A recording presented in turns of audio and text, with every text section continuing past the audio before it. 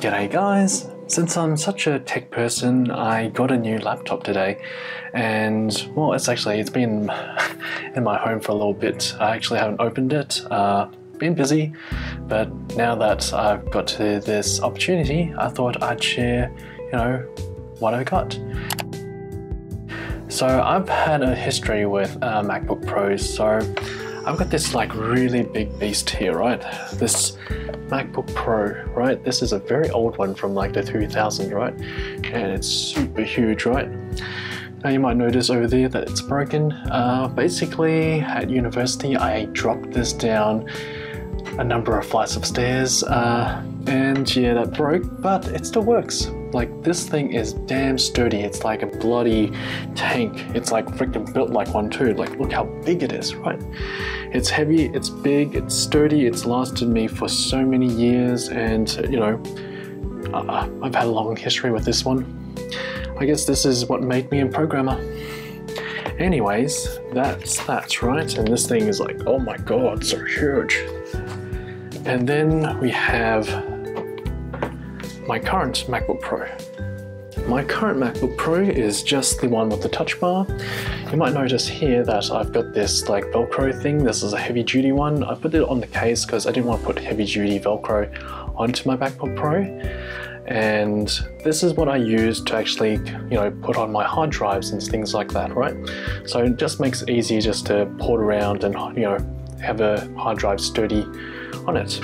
And it's pretty basic. It has the usual touch bar. Now I think this is a thing that really not make me really like programming on it as much, because I didn't have the physical function keys anymore. That's like the real yikes for me as a programmer. I use function keys so much, and the physical feel of function keys means so much to me when it comes to programming and being efficient. So I usually stick to my wireless keyboard or wired keyboard for those kind of functions.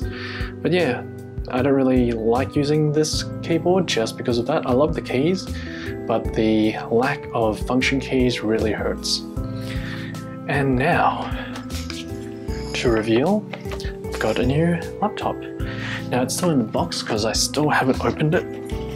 Don't want to dox myself. So yeah, it's new, still in the case, and I'm gonna open it up. So give me a moment, open it up.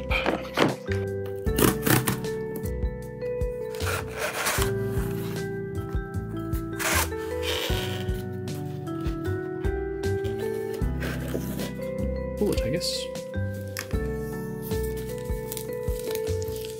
Open up the right way.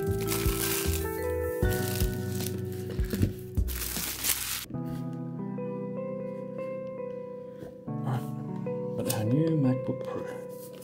As you can see, oh my god, it's so small compared to my other laptops. Like, golly, that's small. So let's just take this part off.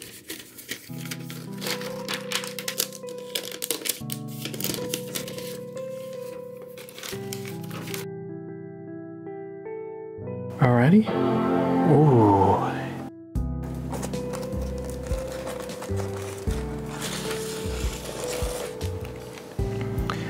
Konnichiwa, hajimeo. So to just show you, this is what it looks like. Oops. Logo is like this. Alright, so nice and small compared to my other laptops. Really small. I quite like this. Now the thing that you'll notice with my MacBook Pro is that it has a different type of keyboard. We've actually got Japanese keyboard here.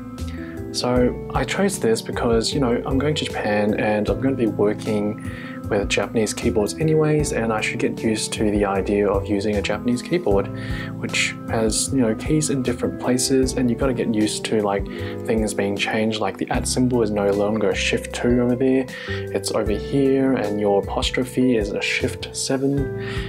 And yeah, you've got your colon here. So there's a little bit of difference here. Some people think that it's a better programming layout, but I guess it depends on your choice. But yeah, here we go. Let's go into it. I would like to go into the Japanese mode, but because, it's not like I know Japanese that well. So for now, I'm just gonna pick, do I want to go Japanese? Do I go Japanese? Yeah.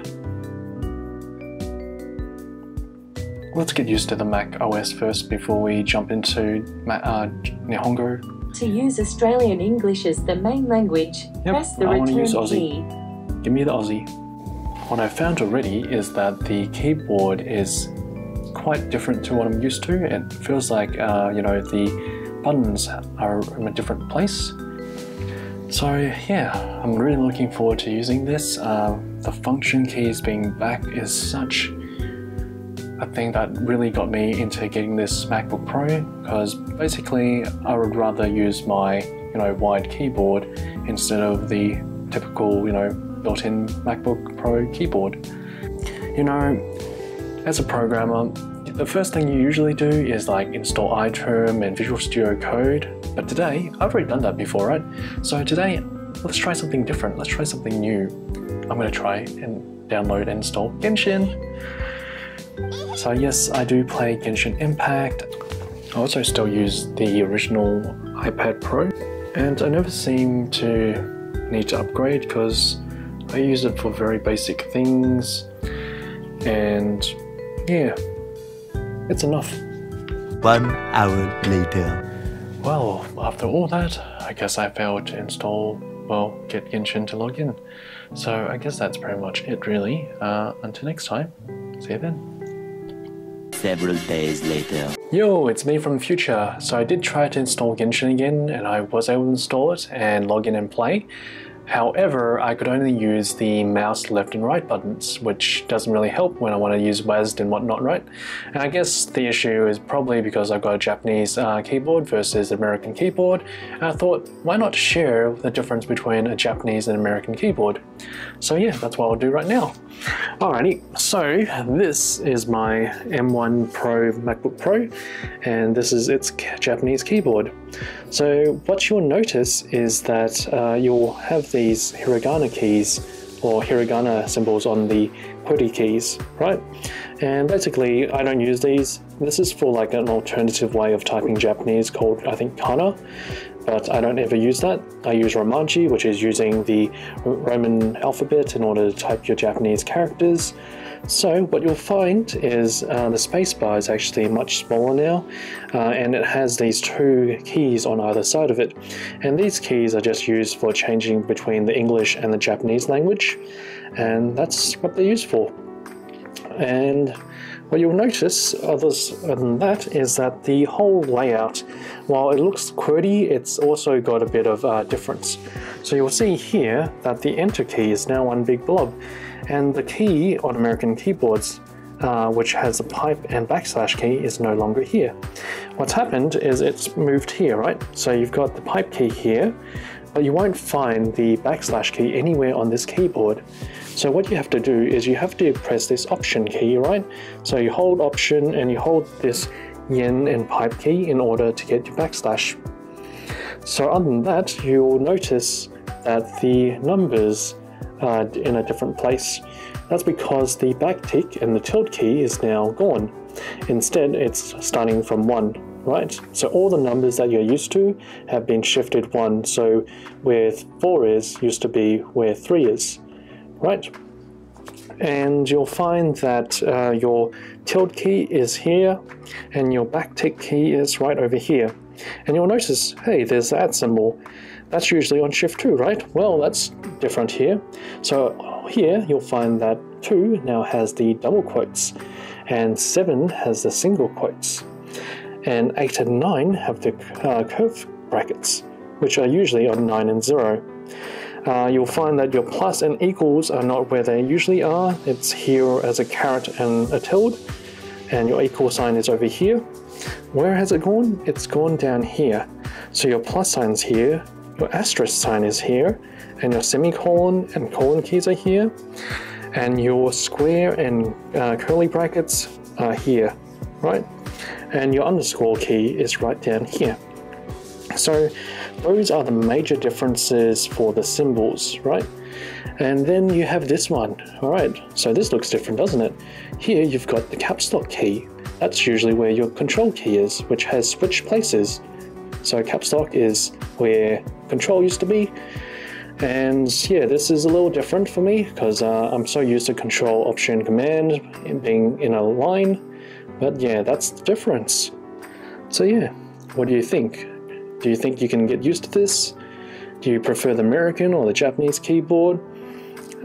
I don't know. For me, I can use either one. I can interchange on the fly, so it's not really much of an issue for me. I think the major thing that I miss the most is just the double quote and the single quotes being on the numbers, so they're a little more awkward to use, but yeah, no issues for me. Alrighty, I thought also share what a Japanese person uses for typing Japanese on their phone. So usually some people use the English keyboard in order to type the Japanese on their phone, just like they would on a computer. However, for me, I like using the 12 key or 12 kana layout.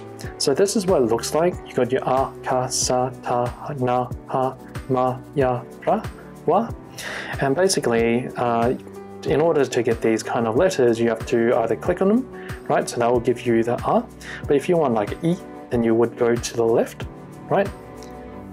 And e to the right, u to the top, and then down will give you o, just like that. So yeah, that's how you type Japanese. It's much more efficient because you're just swiping and tapping in order to type out your Japanese versus typing every letter or just typing Romaji just to get those Japanese characters in. But that's how you type it. So yeah, that's all I had to share today. I hope it was interesting, and yeah, we'll see you next time. Catch you then. Bye bye.